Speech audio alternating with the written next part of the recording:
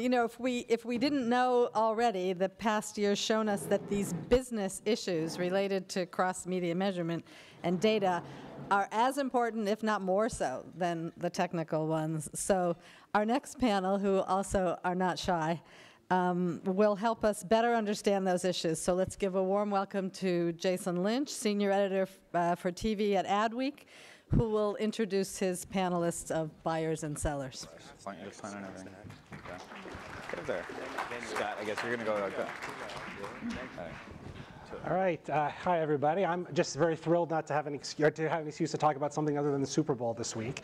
So we have a great panel. So we have Joe Marchese, who is the I got my phone with me and everything. Ad Sales Chief for Fox Networks Group. We've got Scott from Hearts and Science, CEO, hello, and we've got Lou from Bank of America. So we have a lot to talk about. First off, you know, we finally got through January, even though it seems like the longest month in history. But we're still at the beginning of 2018. As you look ahead to this year, what are your measurement priorities and what's still lacking out there? Yeah, so for us at Bank of America, you know, we're really kind of digging in on all those things that Rashad was saying might not really be important, like relationships. And I tweeted out the Tylenol quote, realizing my boss is going to see that and then she's going to question why I'm doing what I'm doing. So, no, but you know, I think the tectonic shift that we're in the midst of, right, is we're moving from this one-to-many model, which has served us well for 60 years, to a one-to-one model in order to compete for attention, right? And in order to do that, we need to get far more information around what matters to people. We like to say at Bank of America, we're trying to engineer relevance into every interaction.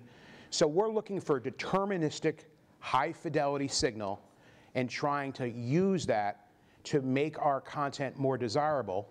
Sorry, Suzanne, I like the word content. So that people will engage with it more. And you know, it requires a much deeper understanding of customer lifetime value and a move away from those sort of performance metrics around transactions, which are sort of false gods in where we're going. Relationships do matter, I think, and it's a customer over a long time where you're going to find true ROI in your marketing investment. I sell commercials. Oh, sorry, I thought it was my turn. Or there's that. Hit it, man. Go for it. No, what do we want to measure this year? You know, I had kind of this crazy epiphany that you know, some of our favorite conversations between the networks and the agencies is the constant refrain of why am I paying more for less? There's less audience there. Why am I paying more for it? I've got a chart, and I'm going to make a chart so you guys can see it. Instead, I'll use my hands for the moment. But like, here's about like the cost of an average CPM rate, you know, over time. Here's the cost per rating point for us, like how much it costs to make a show to get one rating point. But here's the cost per rating point where they're watching it in an ad-supported environment because they watch it on DVR.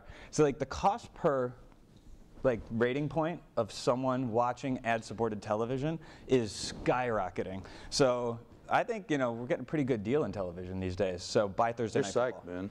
You're psyched. My point of view is like and I'm kind of with Rashad, that the point of market entry for consumers now has fundamentally changed and continues to change because of voice potentially and voice-enabled search starting to take on a dominant point of market entry, especially with younger generations. And I think the concept of measuring a funnel, moving from awareness to consideration to transaction is archaic, and that potentially we need to start thinking about how people potentially are entering into the funnel at a very rational point, especially in the era of a lot of fake news and bullshit content, that they might directly go in and start researching what features or what functionality are most important against the cost of a product, or in the case of Amazon, maybe enter in directly at the transactional level.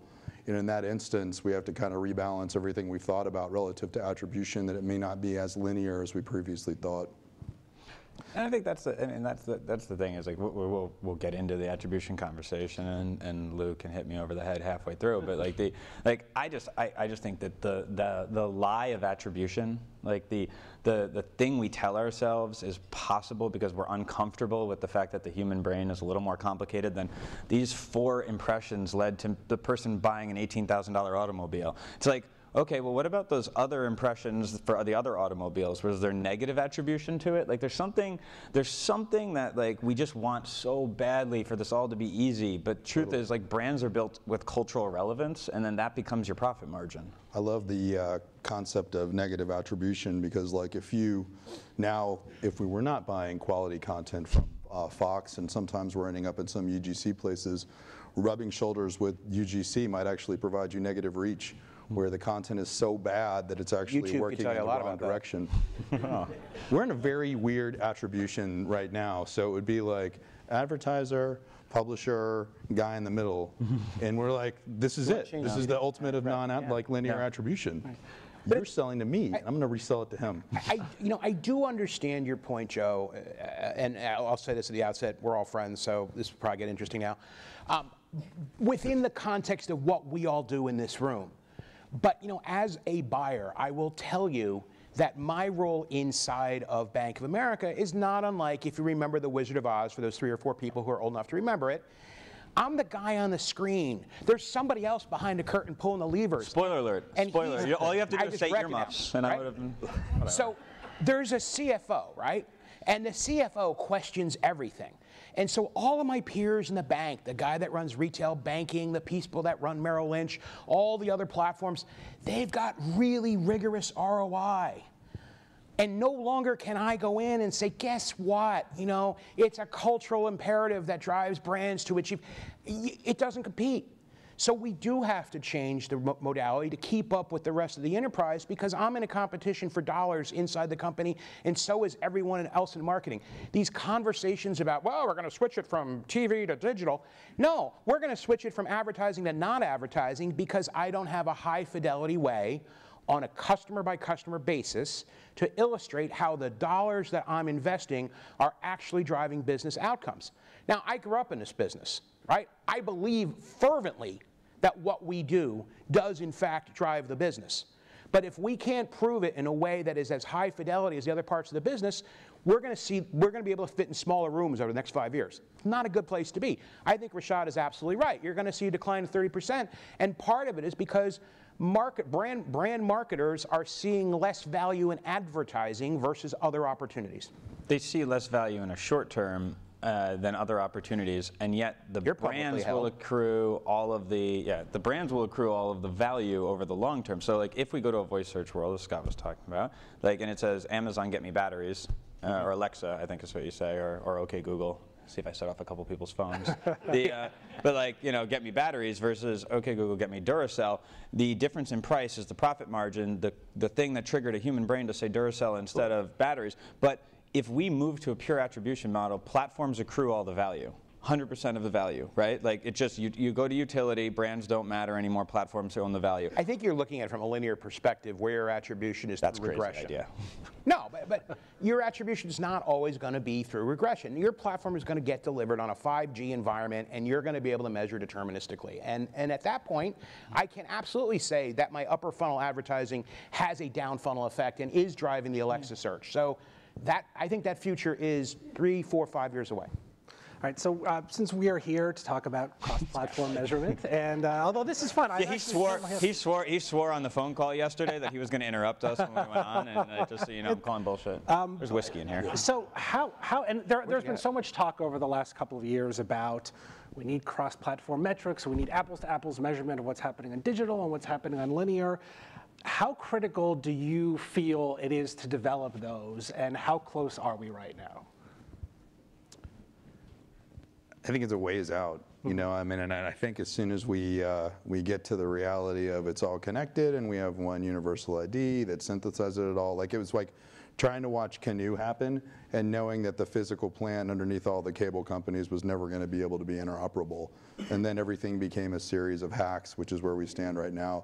Like the nasty side of all this digital identity management stuff is it's a series of hacks, and there's many bad guys working on the other side of it as there are good guys. And I think relative to like when we get all the identity management stuff together and we have a universal ID, the next thing we're going to find on the fraud front is, oh shit, the devil's inside our house. It's actually the killer's here and it's in the browser. Yeah, that is. I mean, like I like that one because like I've always said like the biggest problem with why we haven't gotten to unified measurement is we don't want it. as an industry. Like, we absolutely don't want it. Like, all right. You have 2 good oranges and 3 bad oranges, right? And you'd say, if I pay on average $1 per orange, I'm paying $5 total, and I don't care if the bad oranges are crap anyway, so there's the market. The people who supplied you with the good oranges are getting hosed by this, but it keeps the price down overall, and profit margins being made on the bad oranges. If all of a sudden we removed those, the price of those 2 oranges would go up to $5 for the 2 of them. That's $2.50 per, did that math in my head.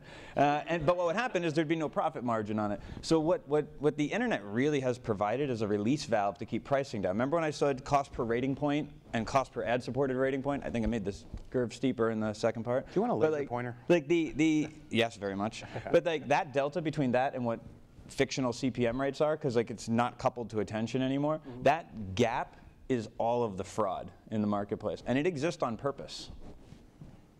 Lou, anything else to add? Well, yeah, I don't have a fruit analogy, I'm sorry. I think there are 3 things that need to happen, and all of them are in various states of disarray, right? You've got delivery metrics.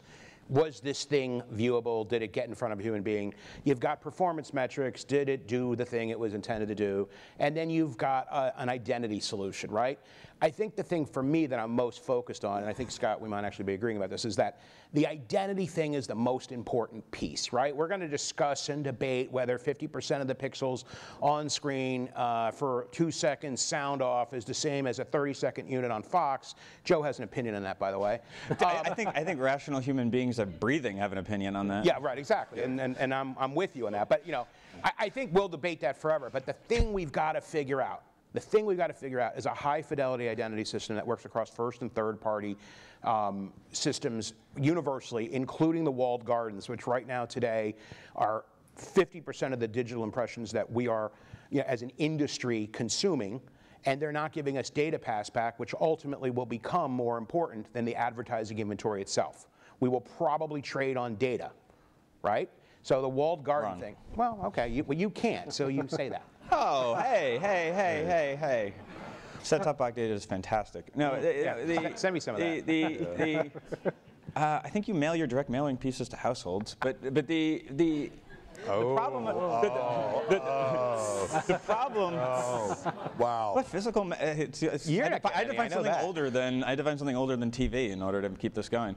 But the problem with trading on data is I can have all the data in the world that says that this is the person that I want to buy my truck. But if there's no reason for the person to watch the ad, like if you think you're going to make an ad that's better than Game of Thrones, it's better than The Americans, it's better than, you're just not. Like the fiction that we'll just make stuff people that, like I could picture David Ogilvy just saying, I should have just made good ads. That was what we did wrong, guys. We messed up on that one big time. So like this idea that if we just have enough, people will really like it. Like I got to tell you, like this analysis of if I knew enough about you, I could deliver you the products and services you want. You don't want the products and services. And you know who wants to pay for your time? The services that you don't want. You know who Microsoft wants to advertise to? People like Apple. You know who Crest wants to advertise to? People like Crest. I don't know how many people really care that much about their toothpaste. Okay. No, like sorry, stannous fluoride is the most important ingredient in toothpaste. He's doing Crest has your job for So you. wait. I need to retort. I'm sorry. So, you know, first of all, a couple things. You know, when I say data, disclaimer. When I say data, I give about targeting. I'm not here to talk about targeting. 3 people on my team do that over there in the room. Go talk to them. I am talking about engineering relevance into every interaction. Rashad Tabakawala, the last person on the stage, said previously, not today, that people buy with their heart and then rationalize that purchase with their head. Did I get that right? Thank you. The heart is not about targeting. The heart is not about anything other than finding a way in to compete for attention. And if we're in an environment where people are moving through our ad product this fast, we've got to have something that's really, really relevant and resonant. And so this is about playing Moneyball so that the David Ogilvy's of this world can give us enough variation on creative content so that we can tweak this piece for that person and that piece for this person. Spend a lot of time talking about dynamic creative, and you'll understand that this is where we have to go. And it sucks because it's a lot of work and it's messy. But here's the trick, right? The problem now is, like, as we would believe, that most of the content is now consumed between Gen X and Gen Y in an app-based environment. Those apps, if you look at like Maslow's hierarchy of need, love and self-actualization, apps have replaced Maslow's hierarchy of need. So how are you going to break through when something is purpose-built to be addictive? And to Rashad's point, the god Rashad, is like, if something is purpose-built to be addictive, you're not going to be able to put an ad against that. It's going to be interstitial, get away, I just want to feel like I'm popular right now. So what would David Ogilvy do if he was dealing with an app? Smoke the pipe, see what's in it, maybe try to do something creative. So all this talk about relevance and all the time about relevance and data, leads to something that you had mentioned in one of our earlier discussions, which was, not everything that matters can be measured. And you think, you were saying that a lot of colleagues, have a really difficult time wrapping their head around that. What are things that you feel just cannot be measured that some people are out there are just desperately trying to figure out a way to measure? I started with the ROI argument, but I struggle a lot with like this idea of attention. Look, I give attribution ROI a hard time because I think people think it's supposed to be an input. It's actually supposed to be an output. Like, if you interrupt my show or you put an ad in front of me and I spend 30 seconds of time with you, and at the end of said time I'm like, I don't really want your product, you better still give me my show, right? Like the market clearing, like we're talking about this from a perspective of brands and agencies and publishers, but if you take let's all, and it just usually makes sense in almost any industry, let's take a look at it as a viewer. And as a viewer, the market clearing price for 30 seconds of my time is my alternative, which is I could go buy FX Plus for $4 a month and get rid of commercials. I could go buy Hulu ad free and get rid of commercials. Like the gauntlet's been thrown down for I can go get ad blocker. The gauntlet's been thrown down to the industry to say, no, we have to get to this if we want to buy people's time, which is the ultimate thing that's not being measured, which is like we should think of attention as a currency or an oil, and then we trade on that, and then you should optimize towards ROI all day long. I just don't know, how is attribution without attention possible? Like there's part of where the fraud is occurring in the system. I'm with Joe. I think we need to start trading on net attention. Like net attention is going to be, and in talking to one of my telecom clients, I'm trying to get them to switch from thinking about gross ads to net attention because that's where the game's at. It made me chuckle to say that you're trying to get one of your telecom clients to switch. I just pictured the phone call trying to switch services. Sorry, it's just me. I just want to be clear, though. You're not saying it's attention versus attribution because you use them completely different. I might trade on attention, and I think we should. We've had that conversation. But I still need incremental fractional attribution to understand what parts of what journeys were effective in this customer's ultimate outcome, so I can start to optimize those. So they're sure, but just on what time horizon? So like, I love the example of the Nikes that you might buy today, and here's the attribution, here's some exposures. But what about like when I was like 6 years old and Michael Jordan was being sponsored? But what's the time horizon on attribution? Because I believe that there was a great article that says like advertising doesn't work like that. And the point being that like we don't incept people's minds with ideas, like we create cultural relevance with brands. And I actually do think there'll be a culling of like brands that don't survive, and we've started to see it right now. But brands that do survive in a voice-activated world, and this like will yes, they can use attribution modeling, but they're standing on the back of their brand to do it. No and question. So I don't know I don't what think the anybody would ever argue is. that. I think that is a great discussion point. But I've met people that would argue that. You've got to start somewhere, right? Every campaign I've ever done, there's a ghost awareness before you go out there. People think that they've already seen the ad. They think they've already know the product. So I totally get that. You have to look at an attribution window, and you have to make some assumptions about it so that you can measure, optimize, and ultimately rationalize what's happening with your business. Yeah, but I think too often though the players in the attribution game are too much the touch points and not enough the offer or the creative. And relative to attribution, we need like, you don't know how probably all of us at this table or on the stage, table stage, but have collectively facepalm more often than we want to talk when it's like the media's not working. You're like, did you pretest that product because the product a little bit shaky and the offer not competitive in the market. Yeah, no, I agree with that. Let's talk a little bit about audience-based buying. Joe, last spring, you and Viacom and Turner launched OpenAP, the standard audience targeting platform. It's in kind of the early months of that. I know it went into beta last fall. What has that been like, and what has trying to get buyers and networks on board? What has that kind of experience been like? As you had said, you were doing this in response to buyer requests. So now that it's out there, Yeah, look, it's going well. I mean, it's very early days in terms of, like, I think it's all setting up for where the industry will be. You know, there's an old saying that, you know, skate to where the puck is headed, not where it is. We're going to move towards like Hulu Live and YouTube TV and other IP-delivered linear streams are going to have a world of possibilities. When that happens, TV should be a platform. Right? So you have, whether you have Google or Facebook, long-form content should be a platform if we're going to still have it as ad-supported. Otherwise, we'll just get out of the ad-supported business. I will have a lot more free time, which is pretty sweet. But if we're going to have ad-supported long-form content, then we need to start setting up to the ability to buy audience across. You know, not to the detriment of building brands culturally, because you want spillover, like, you know, knowing that someone's truck is Ford Tough is only good if also the neighbor knows that it's that, and also, so like I believe that there is this myth, and I, don't worry, I'm not saying that you're targeting, but to those 3 people in a room, that over-targeting is a bit of it's been a negotiation point, and that's been part of the problem. It's like, oh, well, we actually only wanted women between the ages of 17 and 18 and a half. So, so all that other is extra. Too bad on you. We're not paying for it. Right. And it's like, well, no, that wasn't extra. You still had people's time. So I think there's going to be a little bit that works backwards from that. But to be honest, like, we didn't, like, it's not like we founded a company. It's a consortium that others will join. It's just the idea, can we make TV a platform that you can buy more easily kind of across? And then we can compete on everything else. Because the way I look at it is, like, look, we compete on you know, better shows, better storytelling, better creative, better integrations. But like, if we compete on format or data, like, it's toast. We might as well just be ad-free. Scott, how has audience-based buying changed your approach to TV?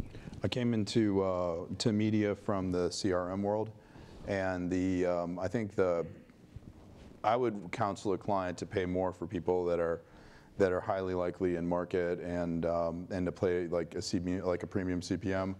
But then kind of flipping the script on that and thinking about the CRM world, I'm as much interested in hooking up the plumbing around an audience, a client's first-party solution, and using it to suppress advertising to people that we know aren't market for something. Because I think that creates a better ad experience, and in a world where we're dealing with, you know, to Joe's point, spiking CPMs because the supply is just not there. I'd rather us use audience-based buying to kind of write good business rules to create a better ad experience, so that when we know this is the person we want to talk to or a client wants to talk to, that we're very prescriptive in going after that and delivering the best experience. And that's what kind of excites me about the space. Lou, how about from your perspective? Well, for us, it's been really wonderful. But, you know, Bank of America is kind of unique in that we have 8 core lines of business, and they are relevant throughout people's lives, right? Home loans, car loans, checking accounts, wealth management, retirement. And so when you can approach an audience-based buying solution with that in mind and say, okay, I have an opportunity on a product level to be more relevant to this group based on signal with this kind of product and that kind of offer. On a brand story level, another group, you know, another set of narratives, another set of stories. It really allows us to tell the full story versus, you know, a campaign approach where it's a one-size-fits-all ad, usually at a brand level, and we're hoping that the people who are home loan intenders are going to think home loan, and we're hoping the people that are credit card intenders are going to think credit card from that ad. So for us, it really is, you know, an extension of where we've already been in trying to put the right offer or the right message into the right household every time. I mean, to Joe's point, we still buy a lot of postage, and this is just nothing more than another channel that we can actually curate better experiences for people. This is for Joe and Scott. You're more of the newer kids on the block, and you just started running Fox ad sales last May. Hearts and Signs has really exploded over the past couple years. So you have both kind of come in and really tried to shake things up, change things. What's been the biggest area of resistance that you've both come across in your attempts to do that? Each other. Right. I'd say muscle memory. With some of the clients, that they know they need and want something new, but there's a lot of muscle memory that drags them back into the past. As Lou mentioned, the cogs coming out of the finance department that are running the media mix models that are doing their forecasting are just really hard to break. Yeah. And when you're like, no, dude, that is like, your machine is running and using 1975 technology, and the year is 2017, flying cars, they're like, yes, son, go back to where you're from and just deliver me my reach. Well, and I think that's the single biggest problem is language. Like this idea of, okay, cheapest possible reach, savings, deliver me savings, right? The idea that all things are commodity, because in television previously, everything was a 30-second spot. We only started with the gold standard. Had to be, like, I always joke with people, like people think like a Super Bowl ad is expensive, and since it's too late to buy them now, I don't mind selling Linda's stuff for her. So like, but like let's just hypothetically say it was $5 million for a Super Bowl ad. I would be willing to bet $20 million that no one can deliver me the reach of a Super Bowl ad, and I'll give you a year to do it. And what you'd have to do, what you'd have to do is, here's the rule. 100% of the screen, sight, sound, motion on viewed to completion, 100 million uniques. Unless you roadblock Facebook or YouTube, which neither will roadblock Facebook or YouTube, it's garbage. I mean, there's no way. It does not exist. People do not, like, think about how many people have watched an ad, sight, sound, motion to completion in the United States. Like, sorry, what was the question? And if so, who answers? Joe answers. No, the answer, the question was, like, what's the struggle? And the struggle is language. Like, that's called reach, even though it's not. All things are not the same anymore. All things are not commodity anymore. And so I can make a product that's 50% better and charge 25% more price, and there's no way for him to buy it, really, because it just looks more expensive. In every other industry, that would make perfect sense. All right, well, when we're talking about products that might be 50% better and 25% or more price, let's talk about 6-second ads, which you rolled out this last year as well, or at least moved from digital to linear. What has, it started on, I think, Teen Choice Awards, and then you rolled it out into sports over now we're seeing other networks pick it up as well. AMC's running them, NBC's going to run them in the Olympics. What, again, we were talking about struggles, what were those initial conversations like, trying to get people to think about 6 seconds as opposed to 15, 30? It was exactly that. A 30-second spot in the middle of a 5-ad pod has a price, right? And then we had a 6-second spot where the pitcher is walking back up to the pitcher mound and coming back. Perfect attention transfer, just intuitively. Like, my mother knows nothing about advertising. She goes, "That's a great ad. I saw that ad." And so we said, okay, the price of this ad in this placement will be X. And the very first reaction from, like, agency partners, and again, this is not their fault, this is a procurement problem, we can't pay you for 6 what we used to pay for 15. But that's like think about real estate. That'd be like saying, I can't pay for 600 square feet in Manhattan what I used to pay for 1,500 square feet in the suburbs. Cool, don't move to Manhattan. But like this idea of thinking about media in one dimension breaks everything. Like, you should think of it like real estate. Square footage is time. Location is location, and hence why we have all the problems with the mythical, fictional long tail. And then you have this idea of amenities. You'd like to know if your house has a roof. Does it have water? Right? That would be for TV. That would be sound, interaction, etc. So I think if we dimensionalize media, it'll actually change the game, and that will get us more to the attention. And Scott, what are these? What does 6-second ads open up for you? I think this is a muscle memory problem. I think the machination, first thing is like, okay, can we, has it been proven yet that we can actually deliver something that's resonant in a 6-second period? Depends on the brand, depends on how long the brand's been in it. Is it right for introducing something versus reinforcing something? That's still TBD. But I think relative to the muscle memory of how media mix models and agency works and client work, I mean, the same effect that hit agencies relative to media procurement and CPMs hit the production on the creative agency side. And they have a real hard time, like, if you were to span 6-second ads, 15, 30s, apps, this app, that app, Snapchat, Instagram, Facebook, all of them are different. They don't have the resources to produce against that palette. And so what we're hoping for, I think, is that if we can do some better stuff on like shrink the audience, pay more for it, but it'll cost you a little bit less, but don't take it to the bottom line, invest in more creative production so that it actually fits within the format of the ad. Hopefully we'll get there. It's just going to take a while to break the muscle memory of like gross ads, then they go into the funnel when you're like thinking about cross-selling, upselling, share of household, and like a palette of creative options that fit the format. All right, Lou, we were talking a little bit before about walled gardens, which I think will come up a lot today. But how do you get around kind of the data and the transparency issues when so much of the data and the information you're after is still kind of closed off? Or how do you piece that together on your own? So on 6-second ads, what I really like about them from a narrative standpoint, I'm not the walled garden guy, remember? But no, I do want to take a moment and talk about 6-second ads. I like to say that the future of advertising is great stories well told. And I think that 6-second ads are a really interesting canvas for narrative. If you think about every great book you ever read, it's chapterized. And you can do things with 6-second ads sequentially, episodically, that keep the audience engaged and sort of in a subconscious way kind of demonstrate that you respect what they're doing, whether they're binge watching on VOD or if it's high profile like, the World Series. It wasn't your mom that called you and said that. It was me, goddammit. I love the fact that I was confused. Yeah. I think it's brilliant. I think it's brilliant to see She's going to like it less. Yeah, I got right. So, but anyhow, I know there's a walled garden question here for one of you two guys. I'm not going there. No, I think that look, I think everything has its role in place. I think the narrative forever has been, okay, TV dollars are going to move. TV dollars are going to move. The reason TV dollars don't move is it's video sight, sound, motion advertising. I've said forever, Lou was talking earlier about, well, we just have to get the content mix right, because if you're in this environment where people are scrolling through, it's got to be right and resonant.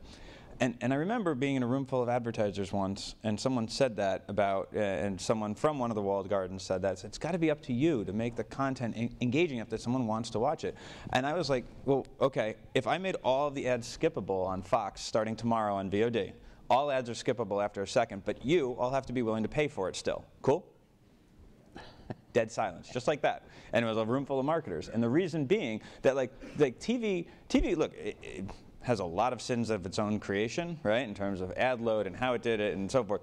But it started at the top, right, and now it can only go downhill. And digital starts at 1 second's viewable, half second's viewable, 2 seconds is viewable, and now it can go up. You want to buy 30 seconds of viewable ads on one of those platforms? You can. It's like an $80 CPM, $100 CPM. I don't even know what it's at right now if you want to try to get an average of 30 seconds in view. Right. We start there, and everything's a discount to it. And that's kind of the problem we're stuck in. Did you have anything else to add, Scott? I was going to answer your walled garden question, but Yeah. I can take a pass No, on that. okay. All right. Well, I think we have to wrap things up shortly, but I always like to end these panels talking about current events that touch on. I'll give you an exclusive. So so Bank of America was pretty quiet yesterday. Hearts and Science pretty quiet yesterday.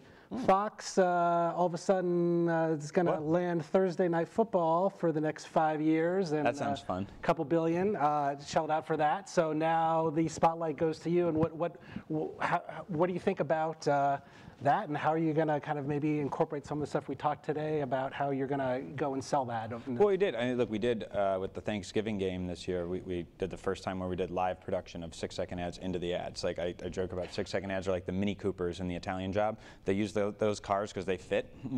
Same thing with 6-second ads. It's hard to put a 30-second ad when there's a break in the action, but you can fit a 6-second.